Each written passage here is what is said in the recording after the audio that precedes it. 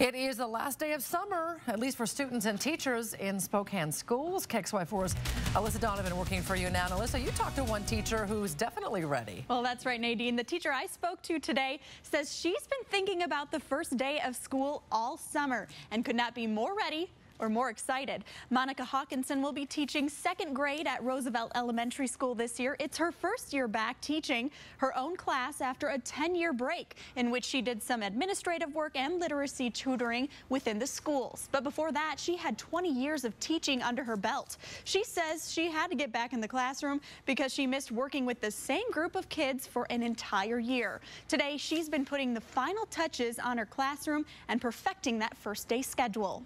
Not as much academics the first couple days, but we'll hit them. Yeah. And they'll be ready for it. The first week, it's really important to teach those procedures. And how do we act in the hallway and the bathroom, and how do we come in and move our name so that the teacher knows that they're here, and where do I hang up my coat. We do literacy. Hawkinson says the thing that she is most excited about is getting to know each one of her 18 students. And this is just a reminder in case you've been too immersed in summer fun. The first day of school for Spokane Public Schools is tomorrow, August 30th. Kindergartners start on Friday, September 2nd. Reporting in studio, Alyssa Donovan, KXLY4 News.